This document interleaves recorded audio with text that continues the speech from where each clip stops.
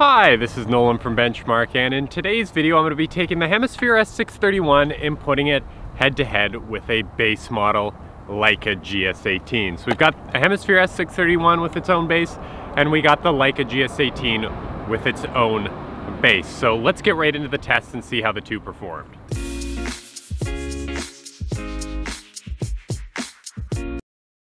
In our first test, what we did is we took the receivers and we dumped them for 5 seconds. This was to make sure we lost that satellite lock. We threw them in the stand, and then we waited to see how long they would fix in the open skies. So once they flipped over, I started the timer, and you can see the Hemisphere comes in at just under 4.2 and the Leica at 6.3. So this would be a good representation of the kind of fix times you get in an open field if you dump the receiver, lost a fix, and then reacquired it.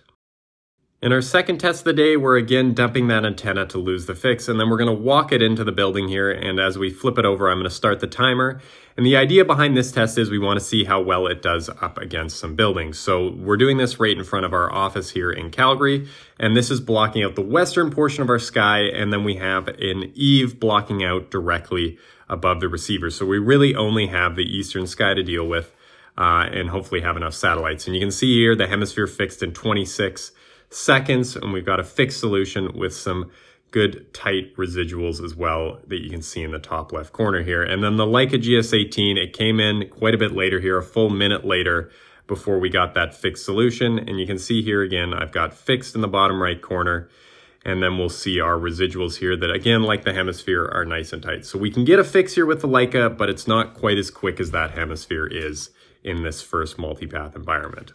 Our third test of the day was a bit easier than a building shot we just took. So we've got these two big leafy trees here, and what we're gonna do is we're gonna walk it in, we're gonna flip it over, and we've got the Leica with a bit of a head start here. And when we get there, we flip that Hemisphere, and you're gonna see that both fix pretty quickly. So this is a bit more challenging than the open sky environment, but this shouldn't be very challenging for any 7th generation receiver. So you can see the Leica fixes in 9.7 seconds with some good tight residuals, and the Hemisphere again as well is fixed.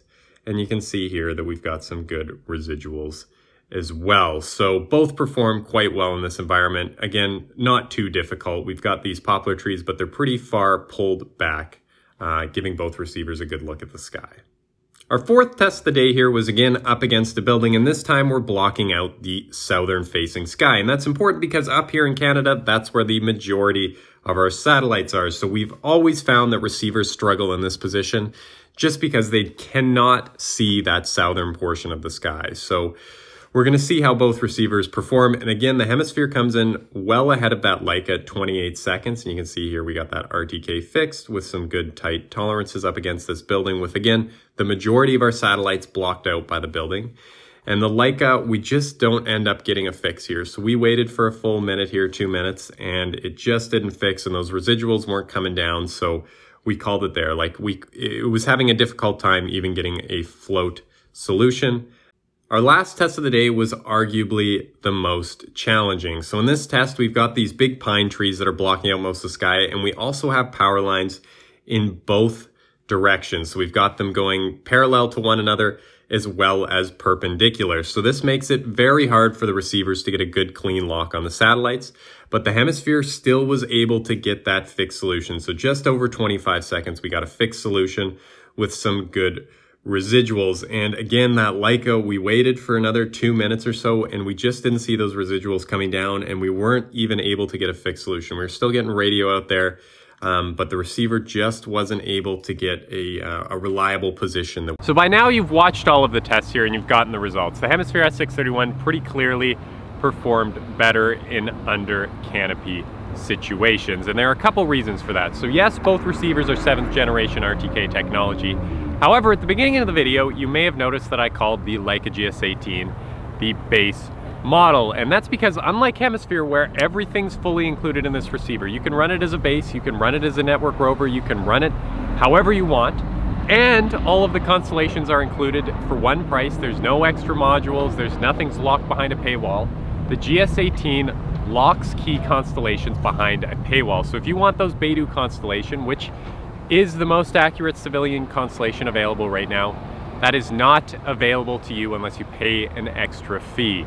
So the Leica GS18 already costs more as a base model compared to the Hemisphere S631, and that doesn't even factor in all of the additional upgrades you're going to need. So unfortunately, I wasn't able to get a fully upgraded one out here. We couldn't find one in our local area. So if you're in the local Calgary area and you got a GS18 and you want to see how it stacks up against this Hemisphere S631, give me a shout. I'd be more than happy to take this under canopy and put it up against anything out there right now, because I believe this is the best 7th generation RTK receiver available on the market, full stop. But for now, that is everything in today's video. And if you have a moment, I would please ask you to hit that subscribe button down below. It really does help us out and helps me keep making these videos. And if you have a moment, leave a comment down below. Let us know what you want to see next put up against this Hemisphere S631. What do you want to see? Because we're always looking for ideas. And if you're in the local Calgary area and you got a receiver that you want to see put up against the 631, drop me an email down below and we'll sort it out, get the receiver up against this 631. But if you have any questions, please give us a call at 1-888-286-3204 or visit us online at bench-mark.ca.